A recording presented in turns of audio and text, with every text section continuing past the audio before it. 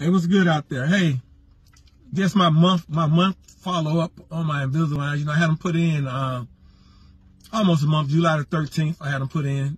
That was my birthday. I had my Invisalign. I put them July 13th.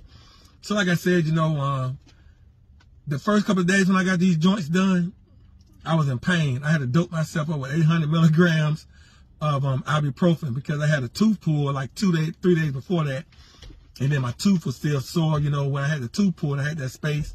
And then the Invisalign was pulling on it. But like I said, you know, on my second tray right now. So I changed this tray out in another couple of days, you know. But like I was saying, you know, every time I switch the trays out every 2 weeks, you know, when I first put them in the first couple of days, they're kind of tight. But my teeth slowly loosen up. So where I had that one tooth pulled at right here, I can see where it's starting to close that gap up, you know. So, right now, you know, like I say, you know, I'm gonna be in them for 18 months. So, as that gap start closing up in my mouth, you know, I'll let y'all, I'll inform y'all on that because that's the biggest thing, you know.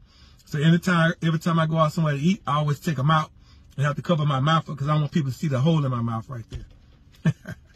But yeah, so like I say, they're going good, you know. Follow me for my next update next month.